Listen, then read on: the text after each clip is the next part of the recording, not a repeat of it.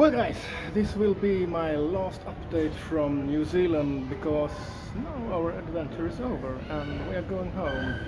As you can maybe see, I'm at Auckland International Airport and we're waiting for our gate to open and we're going on another long haul home.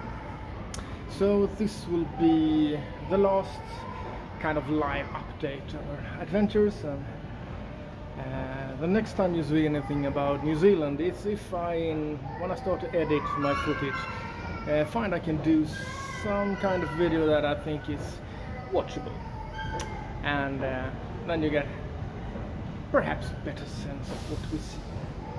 But until then, take good care and I'll see you again. Cheers.